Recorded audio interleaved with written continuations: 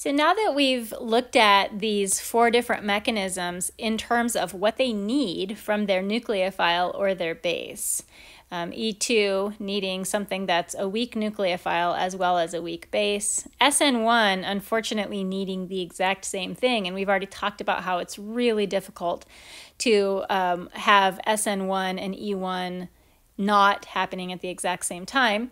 E2, we need a strong base that will pull that hydrogen off but not go after the carbon.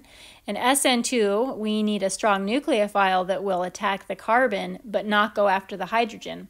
So now that we've looked at how to force each one of these 4 pathways, let's go back to this slide right here and kind of fill in how we can distinguish these 4 different types of substrates and choose which type of mechanism each one will undergo.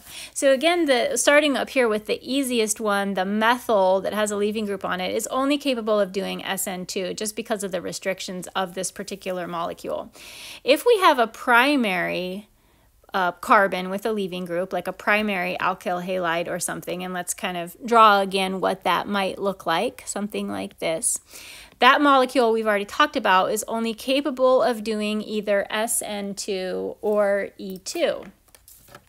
So if we have, for our reactant, if we have something that is a strong nucleophile, but a weak base, we know that it will do the SN2 reaction. And how will we know if it's a strong nucleophile, weak base? Well, we have a list of strong nucleophiles that are not basic. So these guys right here will do just the SN2 in this particular case. Now, what if we have the opposite? If we have something that is a weak nucleophile, but a strong base. If we have a weak nucleophile but a strong base, we're going to do the E2 mechanism. And again, those substances, your weak nucleophile, strong bases, are right here. And that will do the E2 reaction. What if we end up with one of these guys, one of these things that is a strong nucleophile as well as a strong base? So in that case, we're going to see both mechanisms. So if we have one of those guys that is a strong nucleophile and simultaneously a strong base, we are going to simultaneously perform the E2 mechanism as well as the SN2 mechanism. So when you're predicting the products of that type of reaction, you need to predict the products for both of those mechanisms. So for example, if we had something like this, we would need to draw the SN2 product as well as draw the E2 product, because both reactions will occur simultaneously. Now you might be wondering, how will we know which is major, which is minor? We don't have that information. We can predict among a series of E2 products, we could predict which one of those is major, but we don't have the tools to predict if the substitution will be favored over the elimination or vice versa.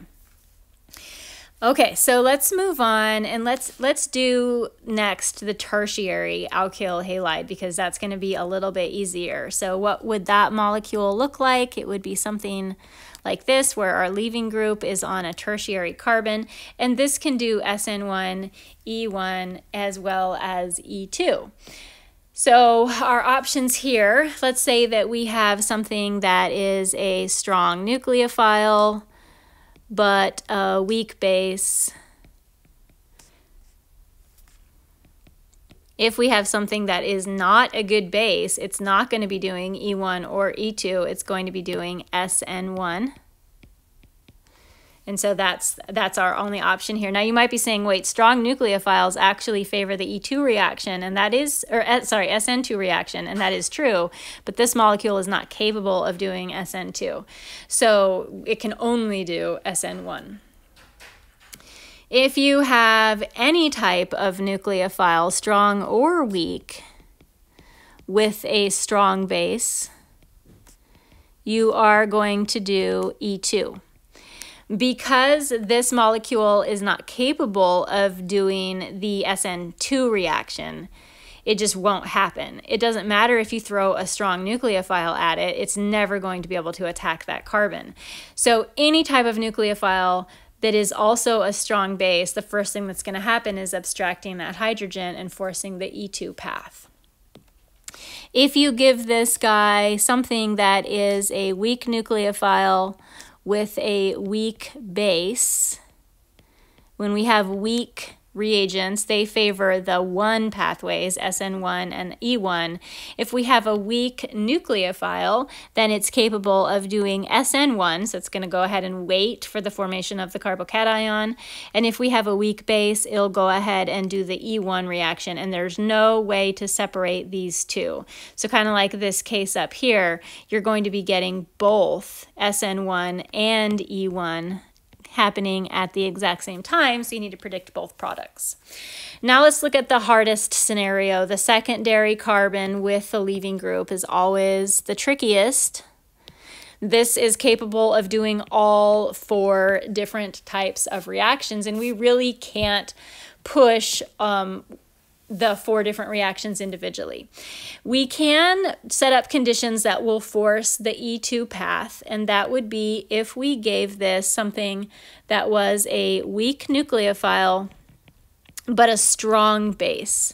So if we go after this with a weak nucleophile, strong base, weak nucleophile, because we have a strong base, that strong base is going to be driving the reaction, and strong bases drive the E2 reaction. So this is going to give us just the E2 product. Now, if we react with something that has a strong nucleophile but is a weak base, that is going to be forcing one of the substitution pathways. And usually it's going to force the SN2 path because the strong nucleophile is associated with SN2. However, we know from learning about substitution that we can push SN1 or SN2 pathways by controlling the solvent of the reaction.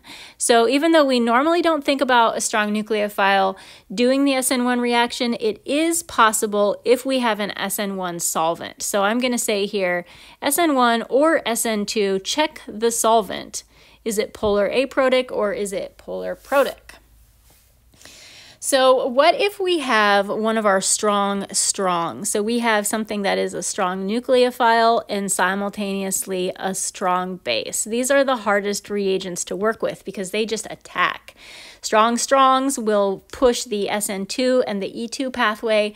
They're attacking everything. They're attacking the carbon, they're attacking the hydrogens, and in that case, we get simultaneous SN2 and E2 reactions taking place. So a mixture of products from both of those types of reactions.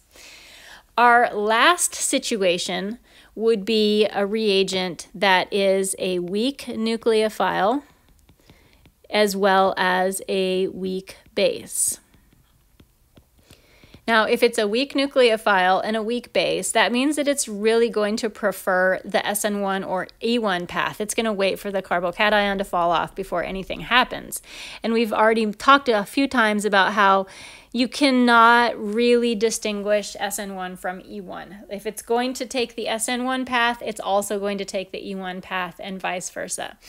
Interestingly enough, if you have a weak, you can also get SN2 as well as E2. Now those are not going to be happening quite as much because we're dealing with reagents that are not super reactive, but there's nothing stopping the SN2 pathway or the E2 pathway from taking place.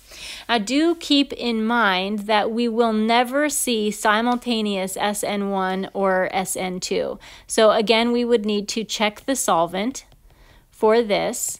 But if we have a weak nucleophile, weak base, we're going to be getting the E1 as well as the E2, and then either SN1 or SN2 depending on the solvent.